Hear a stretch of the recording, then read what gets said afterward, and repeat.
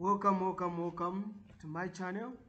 In this video, I'm going to educate you on the mechanism of labor or labor and birth. So now, one thing that you should know is that labor has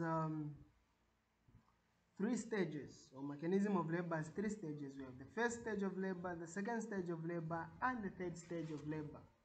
Okay, now, in the weeks before birth, the woman's body slows down the production of progesterone while increasing production of other hormones like prostaglandins, which softens the cervix, and oxytocin, which triggers the uterine muscle to contract. True labor contractions are rhythmic and painful and grow consistently stronger. As the long vertical muscle bands of the uterus tighten, they pull the cervix open. The strong muscles at the top of the uterus push down and release, guiding the baby toward the cervix.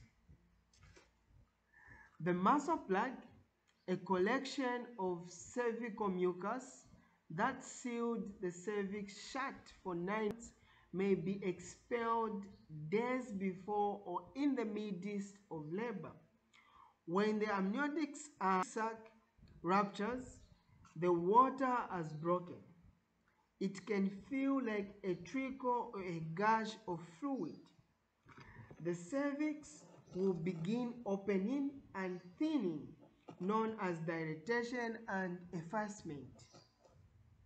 Once the woman's cervix reaches about 4 centimeters, the body will move into active labor. In active labor, contractions become stronger and closer together. At 8 centimeters, the woman enters transition, which is considered as the most painful part. By 10 centimeters, the cervix is fully dilated and she may feel the urge to push. This is a sign of the beginning of the second stage of labor. Now, this second stage of labor can last 20 minutes to 2 hours. In this stage, the baby will move down with each contraction, and those contractions will last about 5 to 90 seconds at intervals of 3 to 5 minutes. The three separate soft bones of the baby's head will overlap for easy passage through the birth canal. The baby's scalp will come into view when the widest part of the baby's head is visible. The baby is simply crowning.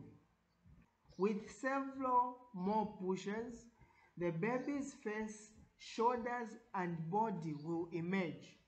In the third and final stage of labor, the placenta detaches and is expelled.